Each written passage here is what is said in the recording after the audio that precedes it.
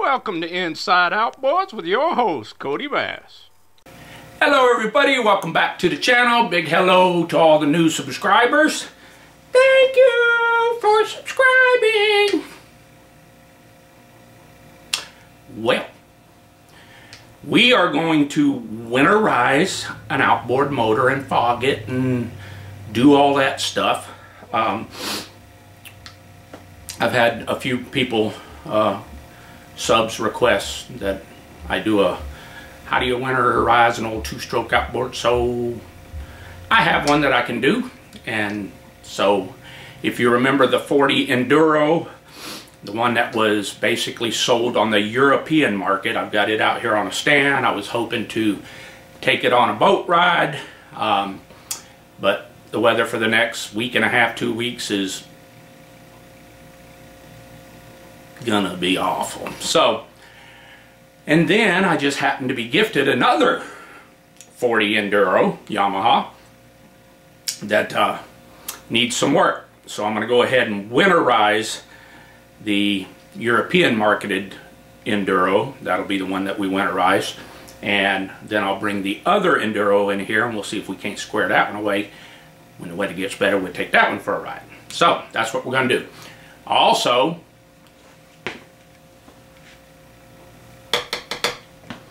you remember the little 15 in the last video I did that had the loaded lower unit? I still got it right there. But this is the candidate out of my bone pile. I'm going to pop the lower unit off of it and pop it on this other one, if we get that far. So let's see. But that's the plan for this video, so let's get at it. Okay, so we're going to get to winterizing this outboard here, and I'm going to take you through the things that I think you should do if you're going to store your outboard for the winter, especially if you're going to store it outside.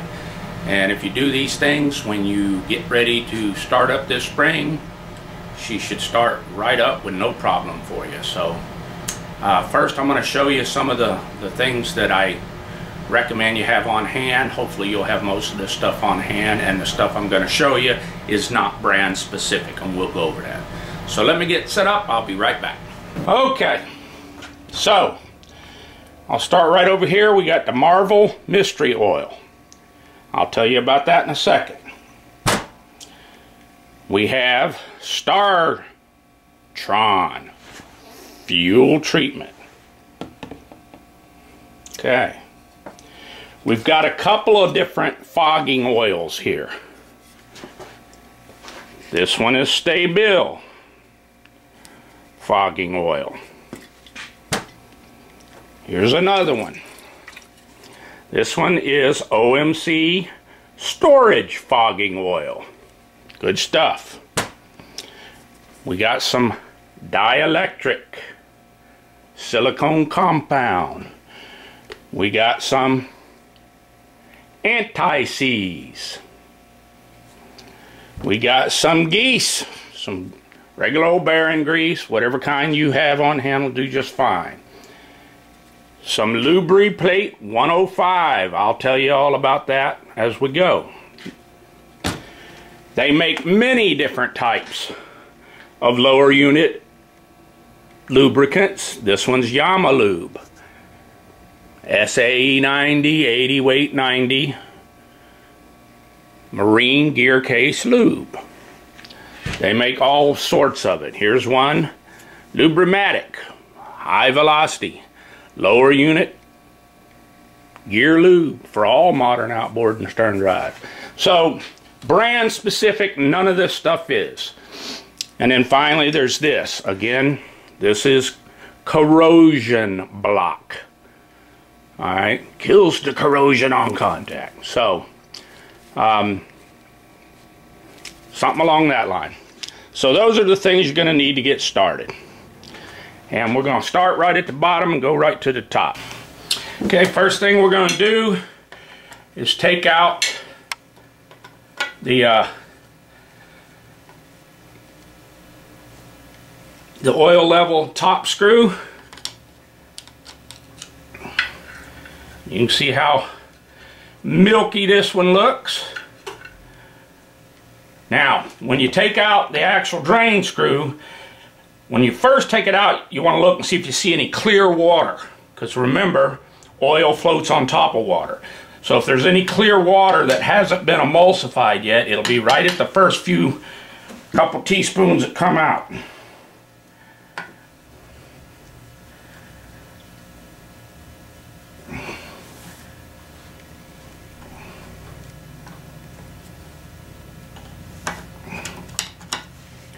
You can see this one has had water in it at some point. Hopefully it's just the seals and hasn't been done in 100 years. Okay, so we're going to drain that lower unit. Alrighty. Alright, while that's draining, I'm going to take off the propeller. I already took out the key, cotter pin.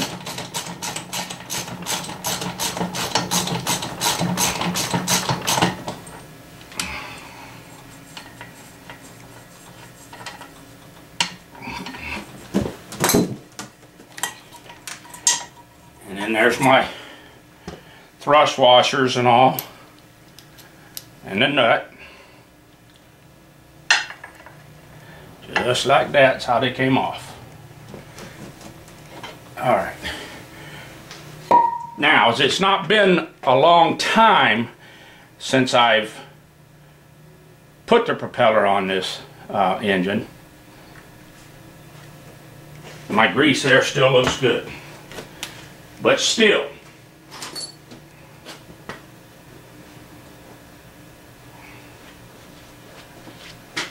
in your case, and in any case, you should get that old grease off. Take you some intake cleaner, some brake clean, what have you, and get as much of the old grease off as you can. And just clean it up good. There we go. Get that old grease off of there, because you're going to put brand new. Alright, so get the old grease off, and like I said, intake cleaner, brake clean, something along that line will do the trick. Then you come in with your new grease. Geese. And liberally lather it up. Get some on the threads too. Okay, get some on the thrust washer. Spin it over. Put some more on there. Now, one thing I do like to do, and I'll show you that. Alright, now we got some geese all over that thing. Looking good. Looking cool, man. I like to pull this back washer forward. And right in there, because when and if they're going to get stuck from running in salt water, it's going to be right up against there. So I like to take a blob of anise and put on the back side of this washer rather than regular grease. Put you some good anise right there. There you go. Because if they seize on, that's where it always happens, it seems like. Okay. So that's all there is to that. And let's get the old propeller back on. And take our washers and so forth back on. Alrighty. We're going to just let that lower unit oil drain for a bit. And come back and fill her up. Just snug. That's all you needed. There we go. So we got that all good greased up. We got the lower unit oil draining. Okay. As we go up the engine, you can take your grease, and there's places along the line that you should kind of pay attention to.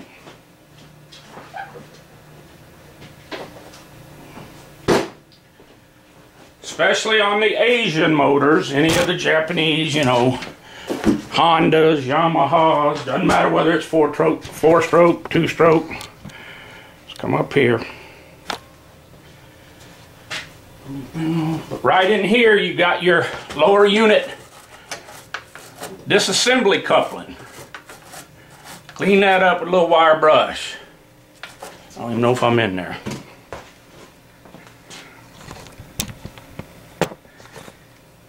Yeah, I am. Clean that up real good with the wire brush.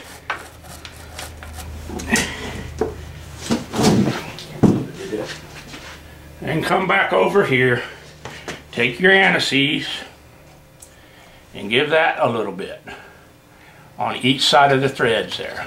Okay? Alrighty. And then all your mechanisms here, it doesn't hurt to take just a little bit of fresh grease and put in there. Just a little wherever you see moving parts. Put some in there. Put in the grease. Alrighty. Now, on some motors you will, and on some motors you won't have grease zerks. If you have grease zerks, use them. Put some fresh grease in them zerks. Okay. Let me lower this thing down a little bit.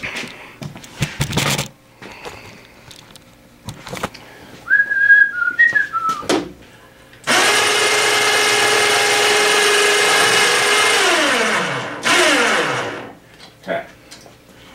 Get off my bonnet.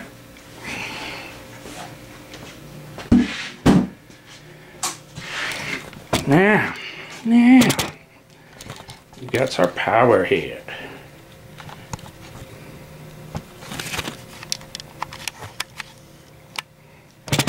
Okay, one of the first things you want to do is just get some regular soap and water, whatever kind you like. It don't matter. This is simple green. I got it in a Rain-X bottle, but it's simple green. Just give it a few squirts like that. Don't have to be nothing overboard. Just get some regular soap and water. And get on there. And then once you do that, get you a rag. And just wipe things down. Get some of that salt off of there. You know. Just wipe it down. Just, you ain't got to go crazy. Just wipe it down. Get some of that salt and stuff with a little soap and water. That bottle I have is mixed, simple green, 50-50 soap and water. So just get in here and get any yuck, crud, salt. This engine's pretty clean because I ain't done a whole lot with it since I serviced it. But yeah, just wipe it down with some soap and water. I've got these kind that screw in. Like that. That's for an OMC. This one's for the Yamaha. I've got a few others. But anyway, I just pump. I got a pump handle here. I pump.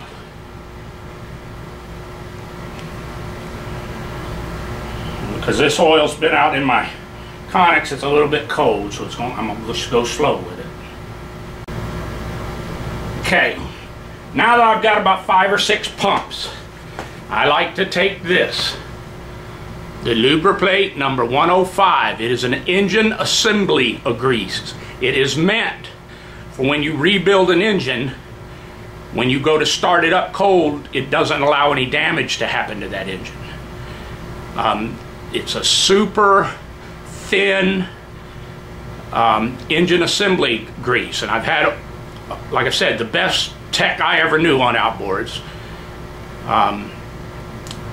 who had went to many schools, told me about this stuff, and he goes, on these older engines, he goes, about halfway through your oil fill in your gear case, especially if it's the old 5-piece gear case from the Evinrude Johnsons of the 50s, 60s, and so forth.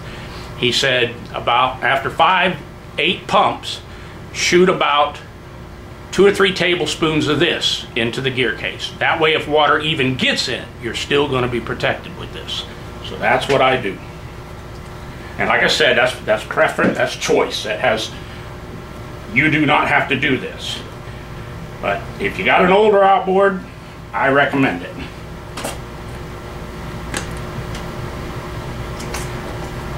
I shoot some up in there, it'll plug the hole so it don't come draining back out at you. I'm a believer because I've seen the evidence up close and personal. So I put some of that in there. I even know old timers. One of them online, you can go to a good site, it's called Duckworth's. He recommends it. Some of the old timers even run it straight. I don't think I would do that, but they do. So now I will pump and fill it until that oil that I first put in starts to come out. So now I will pump and fill it until that oil that I first put in starts to come out.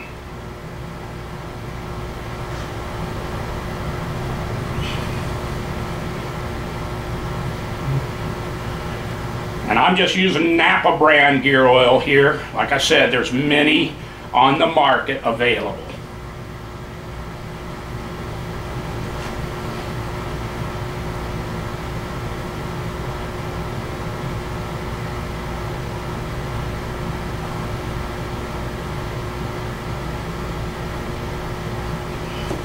When it starts to come out this top hole, we'll know we're getting there. And even after it starts to come out that top hole, you want to give it a couple pumps. Get any air that was in there out of there.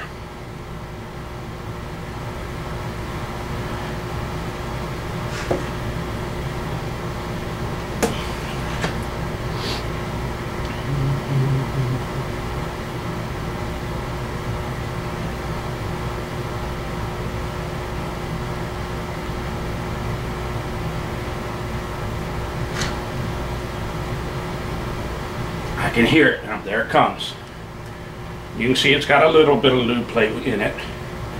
Now you just slowly do it, slowly. Get some of them air bubbles. Right in there should be good. Now, I would normally take my luber plate, unscrew this, squirt some luber plate in the hole, and that'll plug the hole. But we're going to do it a couple different ways. Let me get new seals on these. I'll be right back.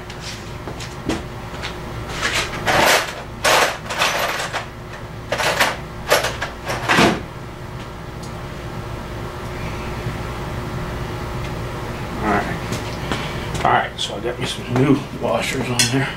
That's, well, shit, I thought I did. Get on there. Alright, so what we're going to do now is go ahead and put the top one in. The overflow fill.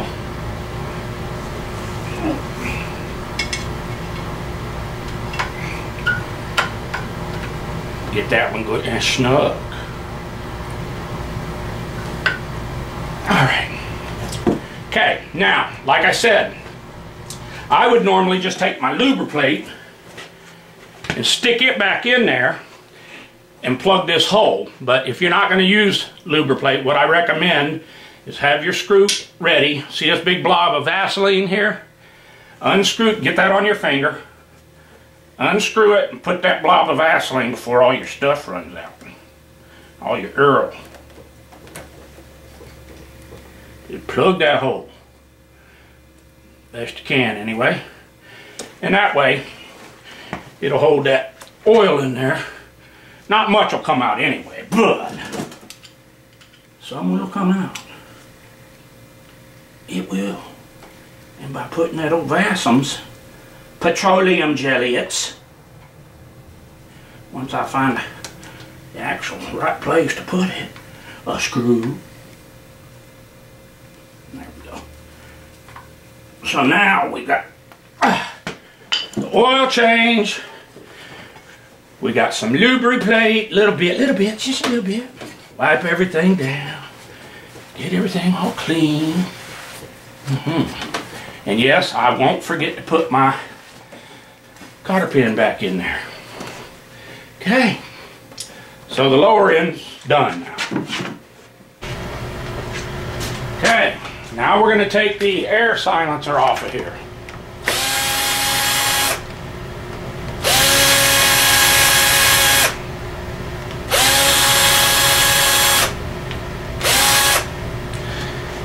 Take that puppy off.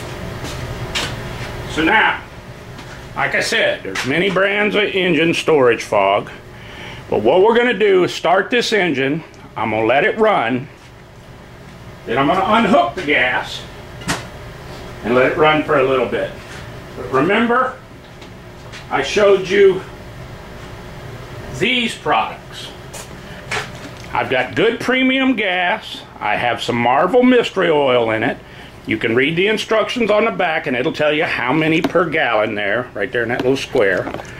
Alright, how many ounces per gallon. And then I've got Startron. I've got good, fresh, premium gas in my 6-gallon tank. So that's what we're starting with, is good, clean, fresh gas that is treated with a fuel stabilizer. And I like a little Marvel. I swear by this stuff. They don't pay me nothing. Okay, so we're going to start it. Let me open the door here. And then I'm going to show you a couple other things I like to do. As it's running, I will take 2 fingers and just pull this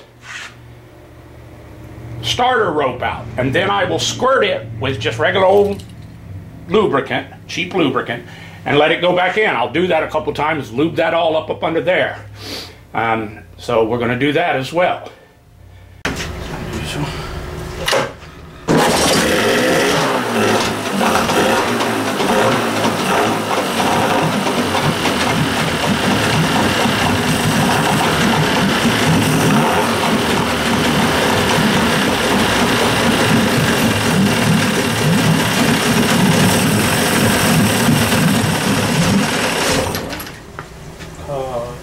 Oh God.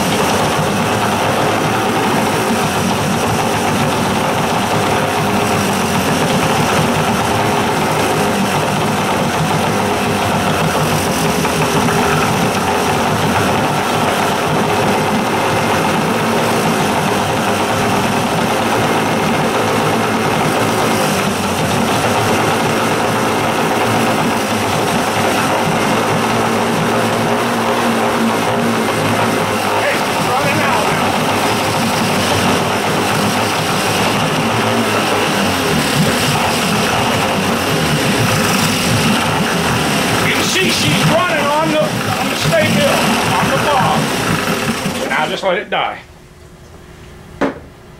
Okay, there's nothing left in that carb except for engine fogging oil residue.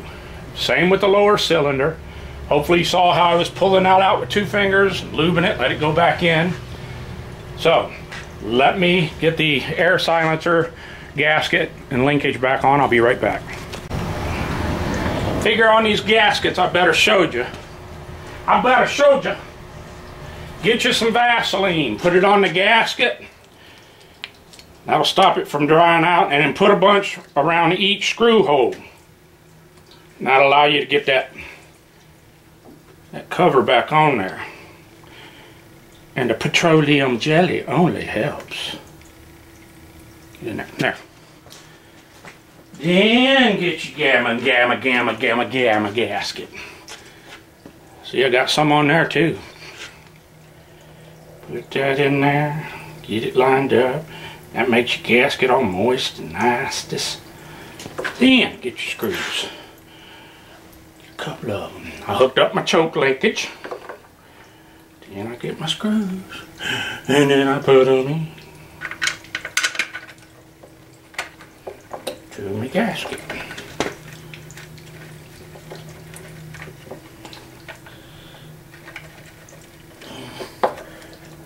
Can't feel that hole. There it is. There it is. Same with this guy over here. Oh, I lost that one. Yeah, we got it back. And I get my screwdrivers. I should have my electric one over here, but oh hell. I'll get that in a moment, tails. Alright, so get your little vaselinos. Little petroleum jellyones.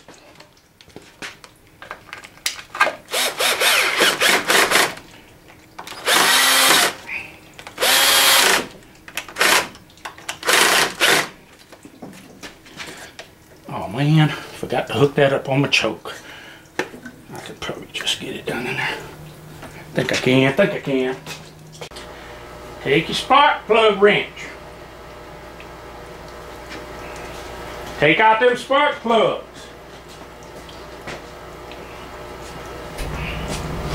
Which I just did. Now what we're going to do is take more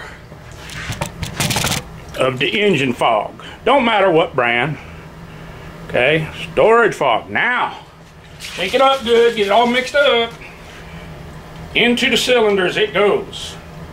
Good, 1, 2, 3, 4. Okay, do the same to the bottom. 1, 2, 3, 4. There you go. Now, I want to take that pull cord and gently, just slowly pull it over. That stuff smearing all over them cylinders and pistons. There you go. That's good, right there. Okay, now, take your spark plugs. You don't have to do this either, but you're here, why not? Just take a little bit of the anise. Put on the threads. I mean, just the smallest ever amount. Put on the thread. Put on the threads. Yeah, why not? Why not? Why not? Put a little of that anise sneeze. A little bit of anise smear on the threads. Ain't gonna hurt nothing. Ain't gonna hurt a thing. Put a little bit of that on there. Yeah. Same with this guy. Just a little bit. Just a little bit. A little bit of the anise seed. See, just a little smidgen on there. And screw it in. Now, some people say, well, you should put new spark plugs in it. If you're going to do that, why let them sit out there all winter long? Put them in the spring. Start them with the old ones. After you start it up in the spring, let it run a little bit, then switch out to the new ones. I'm of the belief that the spark plug is the most non-engine causing problem on earth, but is the most replaced part of an engine. I can't tell you how many good spark plugs have went to the boneyard, into the garbage, for no good reason. Rarely do they go bad. Rarely.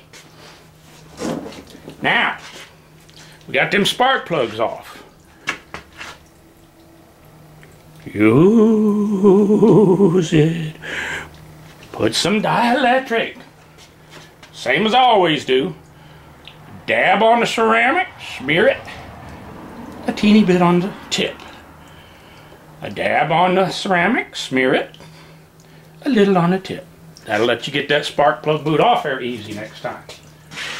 Okay. Then what I like to do is take my little spark plug brush. It looks like that. Anything like that. And just come up in them boots. Make sure there's no rust up in there. This one needs a little bit bigger brush. I got one. Take a brush about like that. Just gently go up into them boots. These ones are nice and clean actually. So So give them a little bit of wire brush. Okay? On they go until they snap. Okay? Now what? Okay, we've cleaned the exterior with soap and water. We've done the lower unit. And now what I like to do is actually take a little bit of Tri-Flow and spray on my linkages and stuff. Don't hose it down beyond belief. Just anywhere you got moving things like the choke, the linkage on the carb, give it a little bit of Tri-Flow. Okay, now, often overlooked. Right here on the hood latch is a hole. It's meant for these little straws. Stick it down in that hole. Give it a good squirt. It'll get through there eventually. And give that a good coat. Alright? We gave our linkage a good coat. One other place I like to give a little bit is right up under there. Give a good coat. Alright. Now, the last product we'll use is this. Is the corrosion block. And you don't have to go all, totally King Kong with this stuff. Just shake it up real good. Got a rattling ball in there. And give her a coat. We're going to wipe it a little bit too. Same with up under there. Same on the front. Around the gear shift. Just a little. Just a little. Okay. Then you can take your little rag and actually spray a little on the rag.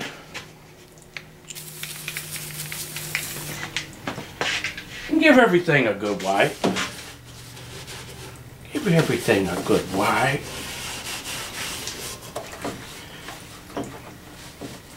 Everything.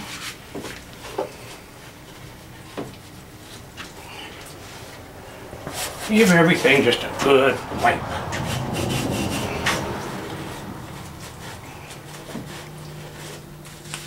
Okay. Everything. Boy, you can smell all that love in there. That's what you want. I want some more up on that. Because I had a little... I want more up on that pool starter. Because it's out here and it gets all chalky. Unpainted aluminum. You understand? You understand. Make it look all pretty. Yeah. Make it look all pretty. Don't need no ugly on my outboard. Heck no. Don't need no ugly on my outboard. Don't lie. Now, something on these, you got to remember, a carburetor is an open air system. So make sure the throttle is all the way down. Then what I like to do is take me a piece of paper towel. And on this one, the intake is right at the bottom on that air silencer. You see it right there. Where my finger is. That's the intake right in there. I like to take some of the storage fog, squirt it on this piece of paper towel liberally. Don't be cheap with it. Then I like to take me a screwdriver and shove it in that intake. You don't shove it way up in there. Just enough so that as air temperatures heat up and cool down, guess what? That intake is only breathing storage fog stuff. And leave you a piece out like that so you can see it when you go to start it up in spring. But I always do it, so I don't worry about it. I get it in there like that. And It's just something I like to do. You understand? Put that paper towel there. Now let it open air system, and then make sure your throttle is in the idle position. Okay? Now, there's that.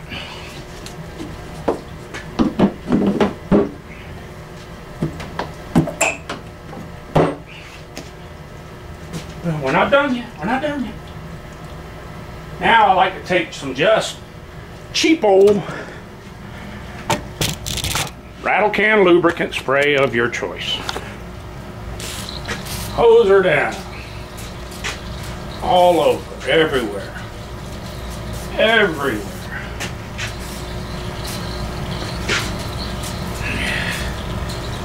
Give her a good coat. Wipe her down with the rag again. Make it look beautiful, man. Make it look beautiful, yeah. Avant, it says. Get her all cleaned up. We ain't done yet, we ain't done yet. Get this, get that. Get this, get that. Clean her all up. Oh yeah, oh, she looking good. She looking good, man. So.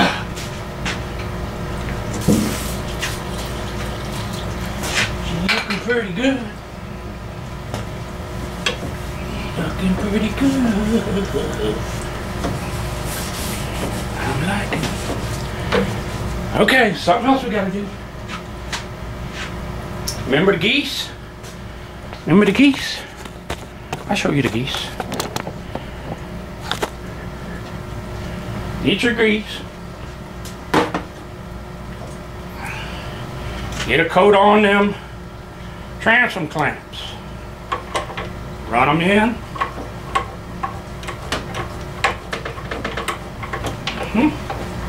Run them all the way in. You know you're getting it in there. Do the back side of them back in there. Good, good, yeah. There you go. Ease them up. Ease them up. Okay, same with this guy. He's already run down, so I just got to do the inside. Get him all geesed up. Back it back out. There you go. Get a coat on him. Get a coat on him.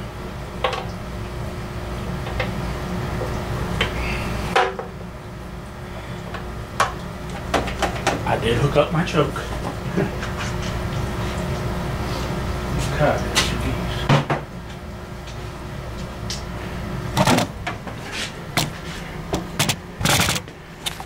Ain't she? Isn't she lovely? That engine is now fogged, winterized, and ready to go for spring. This engine I'll put back out on my rack, and after sitting there all winter long, I should be able to put that on my boat, and with a few pulls she'll start right up, smoke a little bit, and be ready to go fishing. I'll be right back.